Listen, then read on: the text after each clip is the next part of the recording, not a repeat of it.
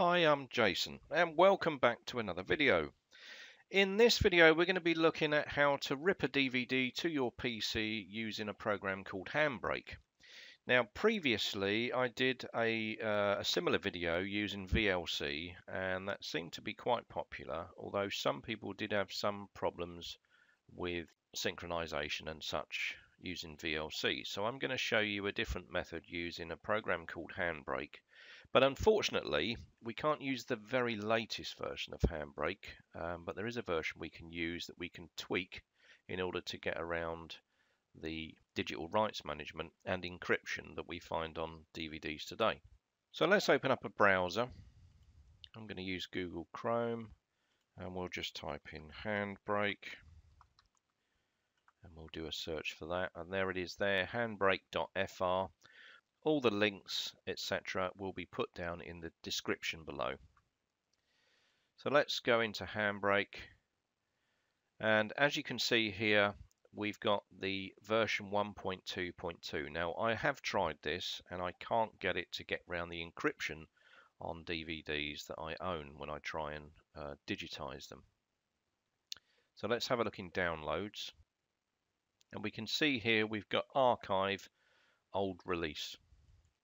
So let's go in there and we can see all the different versions prior to 1.2.2, and the one that we're looking for, and believe me, I've tried all of these, is this version 0.9.9, which was the last version to support Windows XP.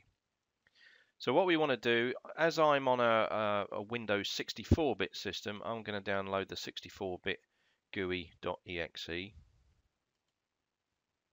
and there we can see it in the bottom left hand corner. So if I click it,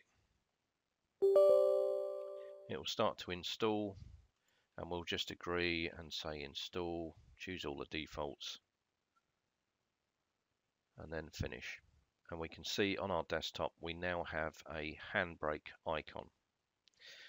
Now, there are a few reasons why you'd want to rip a DVD. Obviously, you're allowed to do this if you own the original DVD and it belongs to you.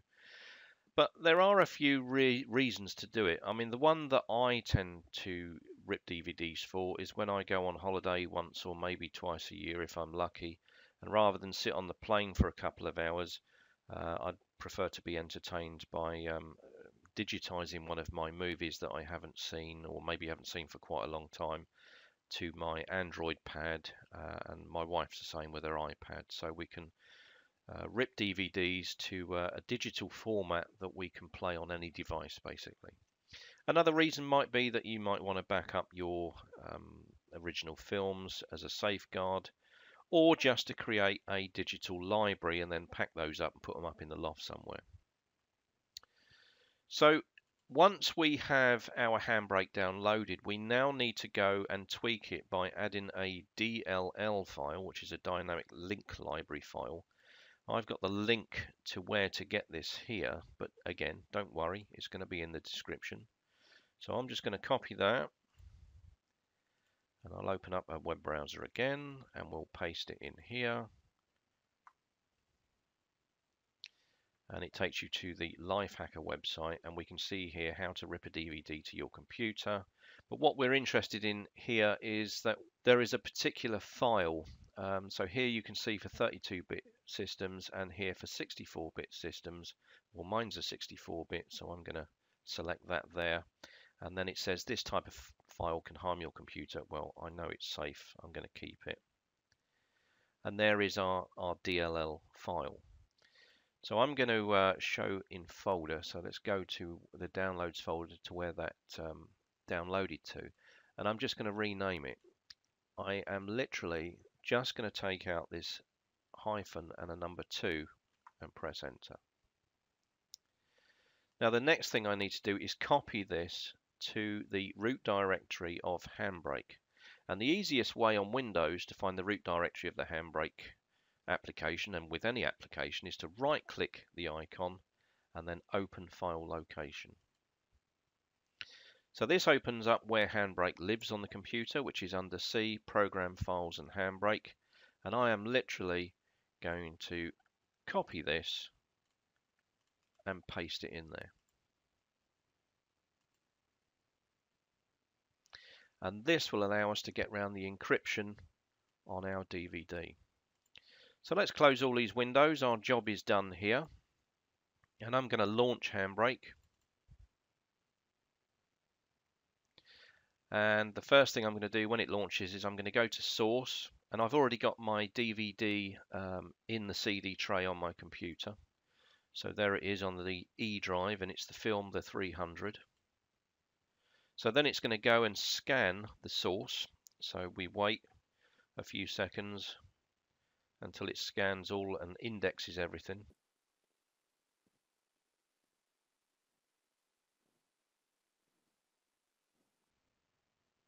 And when it's done scanning, up here we see the source, the 300, which is the name of my movie, and the title here is 1 hour 51. So if I drop down this box just to give you an idea of what it's actually indexed, we can see that it's got 1, 2, 3, 4, 5, 6, 7, all the way up to 10 tracks. Each one has got a different amount of time, so this could be intervals in between each thing. If you were putting a series DVD in there, then you would expect to see several of these at 44 minutes or something, depending on, season 1, episode 1, 2, 3, 4, and 5. But when it's a movie, we're looking for the highest amount of time. So I know number 1 is 1 hour 51 and 50 seconds. So that is the movie, and it has selected that by default.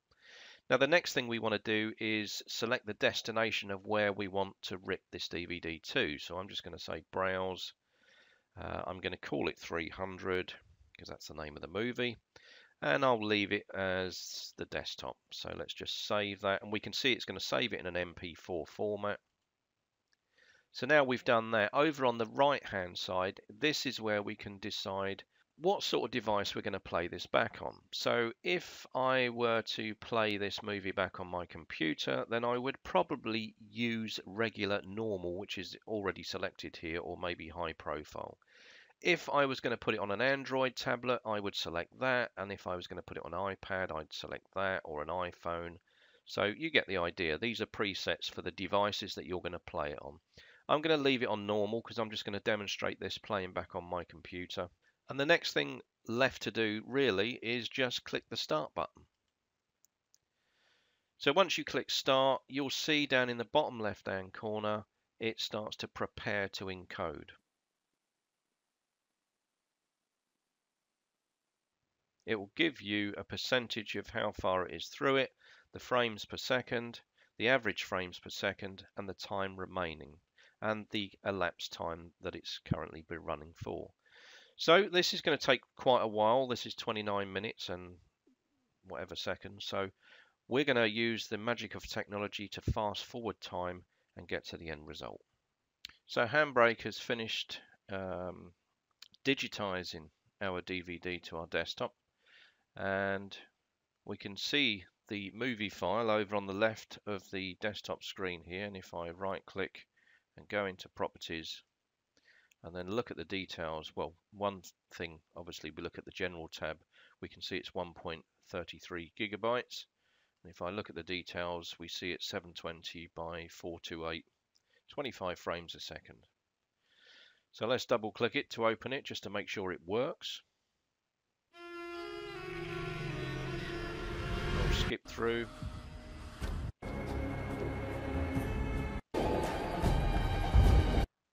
Yeah, so I think that's a success. So now I can view this on any device I want. Obviously, if you'd chosen Android tablet or iPad, then the file may be smaller. And also bear in mind the amount of time it takes to encode a video using Handbrake.